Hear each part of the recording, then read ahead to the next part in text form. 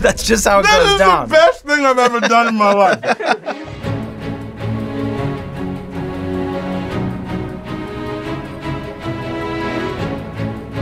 Hey, what's going on, everybody? For First We Feast, I'm Sean Evans, and you're watching Hot Ones. It's the show with hot questions and even hotter wings. And today we're joined by Sterling K. Brown. He's an Emmy, SAG, and Golden Globe award-winning actor you know from beloved TV and film projects like This Is Us, Black Panther, and many more. He's also been very busy this year with a pair of acclaimed films, including Biosphere and coming this December, the Cord Jefferson directed satirical drama that's riveted festival season. It's called American Fiction. And on the topic, congrats on the Excellence in Acting Award that you recently received at the Denver Film Festival. And Sterling K. Brown, at long last, welcome to the show. Oh, shit! I'm excited, sorry. I got a little carried away. It's been a long time coming. I'm looking forward to this. Happy to be sitting across from you, Sean. I like chicken. I like hot stuff. I've never gone this hot before, so it's going to be a new experience for your boy. I know there's going to be a little bit of sweat, but I've already finished in my head. Like we're just working from the end, and we're going to see how we finish this process. Well, the hard part's over. Are you ready to get started? Let's do it, brother. Come on.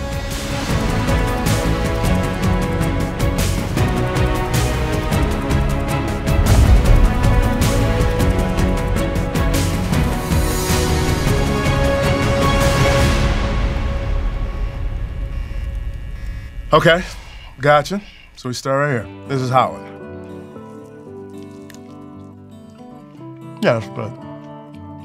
I like that. Baby steps, you wade into the water. Okay.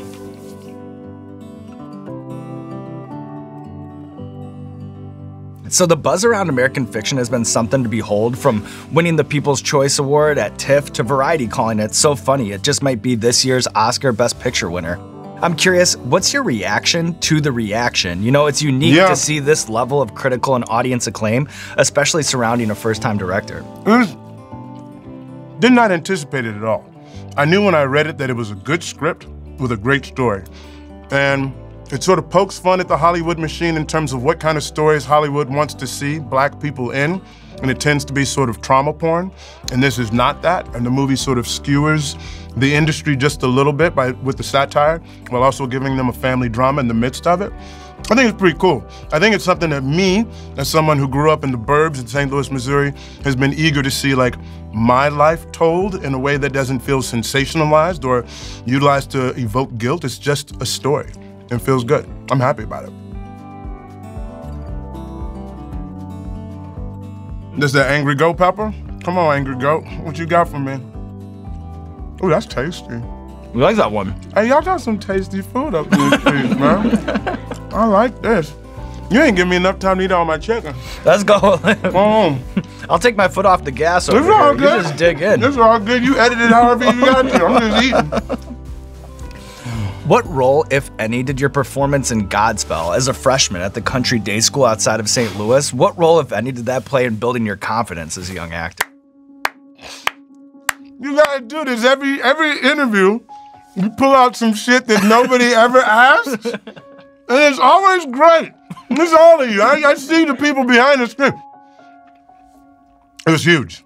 I was just a member of the ensemble, but it was that high that you experience from sort of being on stage. I had felt it as a football player, as a basketball player, but this way I was feeling it without getting hit at the same time, which was pretty cool.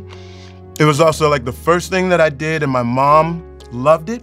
And because my mom is the strong Christian soldier that she is, I think she was supportive of this artistic journey from the beginning. If it had been a more risque show, she may have been a bit more apprehensive. So I think the universe brought the right show into my life at the right time for my family to stand behind me as I moved into this sort of artistic world of delineating the human condition, whatever. Okay, see, I see what you do. These first three are fucking delicious. Right. Like, they're really, really good. And you feel so safe. Aromatic. You feel so secure. Safe. You about to build my booty hole out in a second, though, so that's all I got.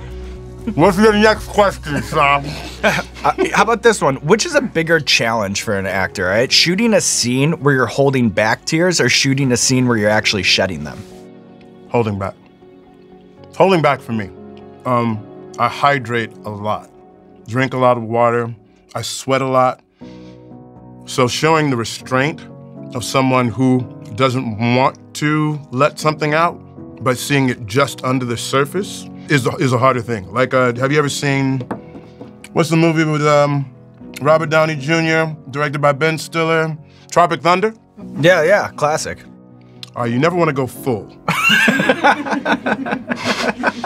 You understand what I'm saying? I follow you. You never want to. I follow you. If you can go right up to but not full, I think the audience feels it even more because they're like, oh, this poor guy can't let it all out, right?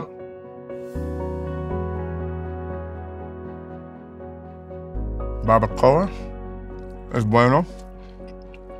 I would eat all this chicken. I want y'all to know if you didn't move so fast. I'm gonna eat it all. Go ahead. I'm gonna eat while you ask me a question.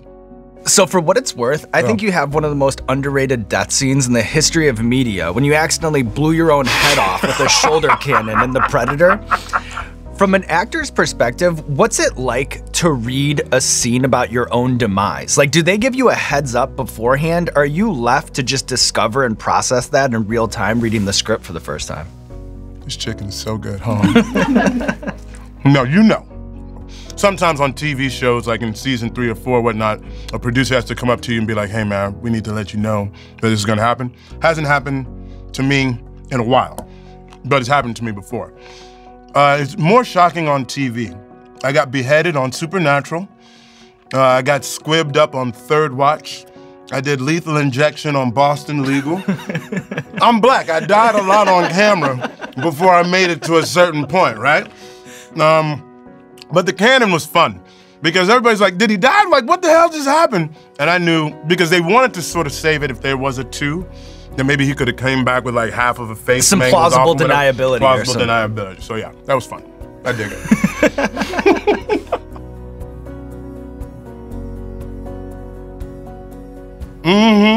Okay. I feel a little bit. I feel my body is starting to perspire a little bit. Same with me. We're in the same boat here. But you wear a jacket. Do you do that to catch the perspiration? Or what? Like, should I have a jacket on? No. Am I doing it wrong is what I'm asking. You know, I think you're doing it right. I think sometimes I'm just like, I'm getting a jacket off. This one's hot, but I feel like it. Going in. I feel like it. I came to eat. This is a free meal. You know what I'm saying? Go ahead, what's up?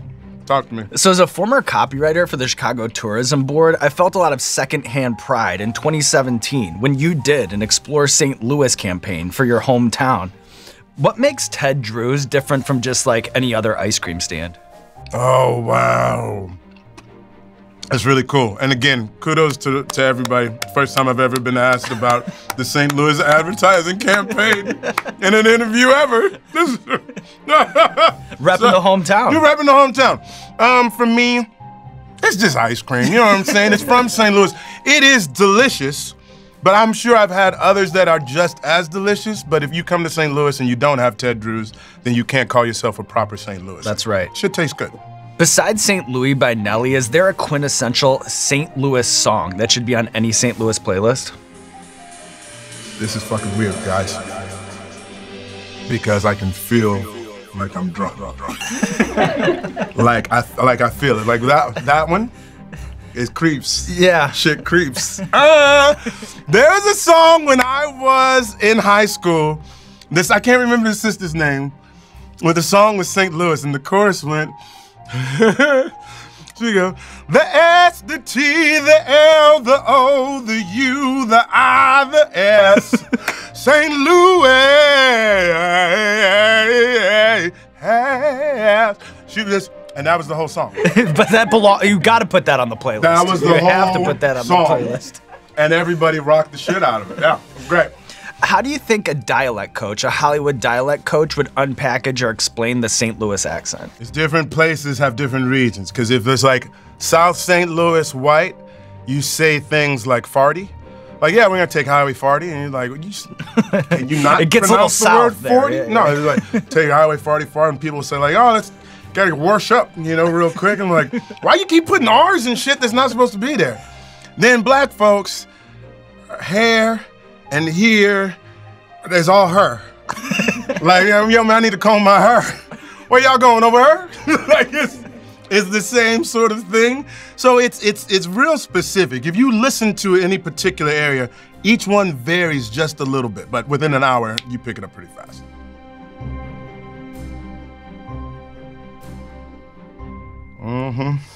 You can smell heat. Okay. It's getting real in the Whole Foods parking lot. It is over here.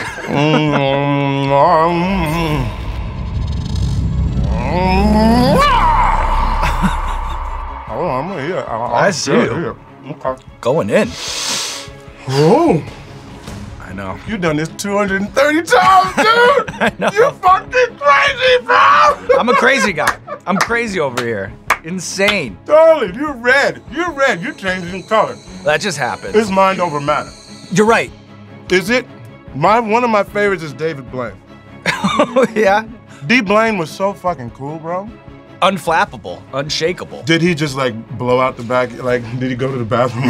Well, you know, he moves sort of mysteriously. Yeah, he you does. know what I mean? So he's just kind of in. Did anyone see him come in? Then he was just kind of out. Like, did anyone see him leave? Like, it was kind of like that, you know?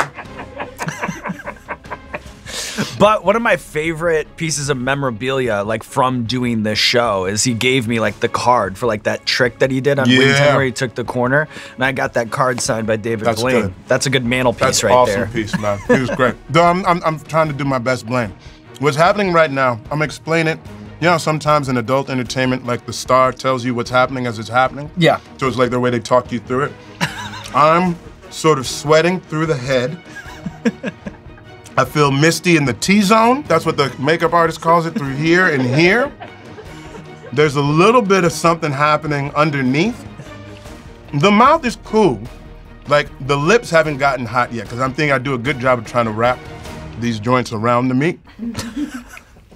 Pause.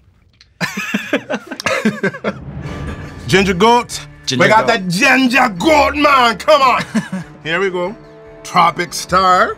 Mango, lemongrass, and star anise. Hot sauce. Yeah. Okay, Ginger, what you got?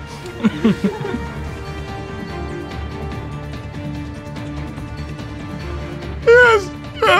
Sorry. Feel drunk by the 5th, fighting the spice here in 7, where it's getting real. Fuck yes, bro! That's just how it goes down. This is the best thing I've ever done in my life. I'm so happy. Okay. So I read that one of the things that drew you to Biosphere was the fact that it was a very non-Randall-esque role. Of course, referring to your character in This Is Us, for which you've been awarded multiple Emmys, a SAG, a Golden Globe. I'm curious, at the end of a 6-year run like that, with an iconic character like Randall, when you finish it, does it feel more like a relief or more like a funeral? That's a really good question. It's both.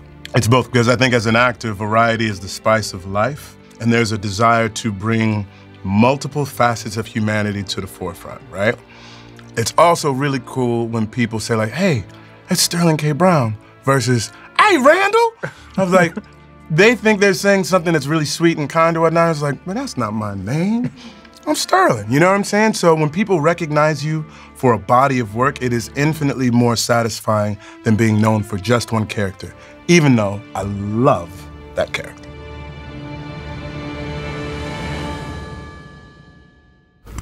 Ooh, excuse me. Whoa.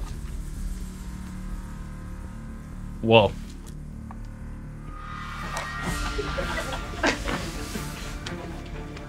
That might have been a mistake. You have a very shoot first, ask questions later approach, you know, through this whole thing. I told you, I already finished.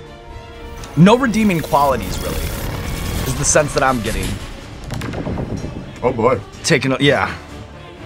You about to blow my booty hole out in a second, though. Oh boy. The T-zone. It's not even the T-zone, it's the whole face now. Is it, I'm glistening? Yeah. You and I both, you know, even though I'm not a big sweater, I'm gonna... Woo, Jesus! Lips are, they're warm. Yeah. They're toasty. And I start to get like a serious, like smoky kind of throat. Yeah. I can see, I hear it. I hear it coming up right now. I have a bead dripping down the back of my neck right now. Okay. It'll grow from there. We're We good. got it. We got it. Okay. So it's crazy. I met you at a Chargers game last week, and I know before you went to Stanford to study drama that you're recruited to play college football, and you know you're a fan of the sport through and through. From Rudy to Friday Night Lights, Jerry Maguire, Remember the Titans, even The Longest Yard, Any Given Sunday, Brian's Song. Overall, what would you say is the greatest Hollywood football movie of all time? Wow. My favorite?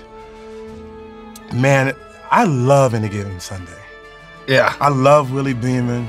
I love not only that, but I love listening to Jamie talk about like his experience with LL after the movie. Well, did you hear about like those fights that they'd have? That's what I'm saying. Like LL thought it was a real movie. Jamie's like, we just acting over here, man. Shit was really, really fun. I'm so hot, Sean. I know. Well, you know, they say that scuffle that like happens on field, you know, that was actually a real scuffle. I can believe that. Got into the I can believe that. Listen, like that's according to Bill Bellamy. When you're in that sort of performance and whatnot, and there's a lot of young men, and you still have a proud testosterone is still flowing through your body, you kind of trying to sort of be who's the alpha. Yeah. Right? Like the only time I see red now is if I'm on the basketball court and somebody tries to challenge me in a very particular way. If you want the smoke, you can catch the smoke. I may have been raised by white people on TV, but you about to catch a case right now, son. I shouldn't have said that. Like, I'm saying things, I see how you guys do it. It disarms. This whole thing, it makes me say shit that I'm not cursed way more than I normally do in my life. I have to pay my kids like $50 now. Not supposed to do it. Well, you know what? We might run it up a little bit more. Okay. Because we have a few more wings to go. Dos más, and we're gonna have to dab at the end there. Yeah. You already know. You've seen it already. Come on, what we got here? It's Dawson's Creek? Mm-hmm. I don't wanna wait. It's 2 p.m. Dawson's hot sauce. Zuzu 7 bar. Here we go. Oh boy.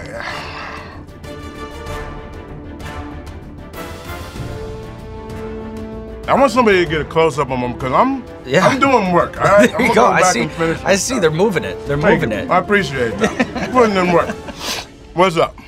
So I was amused to hear a story about you sitting down with your mother to watch your performance in the FX show Starved, where you play a crooked bulimic cop extorting delivery drivers and restaurant workers for food. I'm curious, if we were to ask your mom, what would she say is her proudest performance of yours? And then which one would she say was the biggest labor of love to watch? Oh God, did she hate Starved. She hated Starved so much. But I think what she hated even more was when my character had an affair on a TV show called Army Wives. So she loved the show. She loved the show Army Wives. And I played a psychiatrist who was married to a colonel in the Army. So every week she would call me and she'd be like, I love Roland so much because he's so patient with his wife. So then, the week that I blow this other chick's backside out, she doesn't call me. She doesn't call me. And she didn't call me the next week and the week after that because for the 3 weeks in a row, they'd be like previously on Army Wives and they'd just see me blowing this chick. And then one day I called Mom, I was like, hey Mom, you been watching the show? Like, you having a good time? She's like, yes, I'm watching. I don't know why they have to keep showing all that mess. She was so pissed off. It took her a good 6 weeks to come back to that. So like Army Wives, she rode like through everything. It was an emotional roller coaster. It was an emotional roller coaster for her. Her favorite performance of mine is probably not even on screen. It's when I did a play called Father Comes Home from the Wars, parts 1, 2, and 3. She saw it here at the Public Theater in New York City. And she gave me a standing ovation after it was over. And after I came off stage and she saw me, she goes, you're a real actor now. And I was like, thanks, Mom. I appreciate it. That's so sweet. I'm crying and it's not the wing. Come on. Come on, come on, come on. Last dab. Let's go.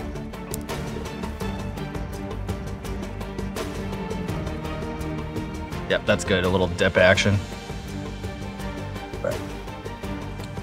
Cheers. Cheers, big homie.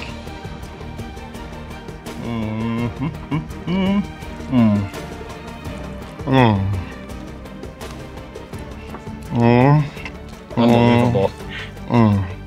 What a performance. Get another pan down.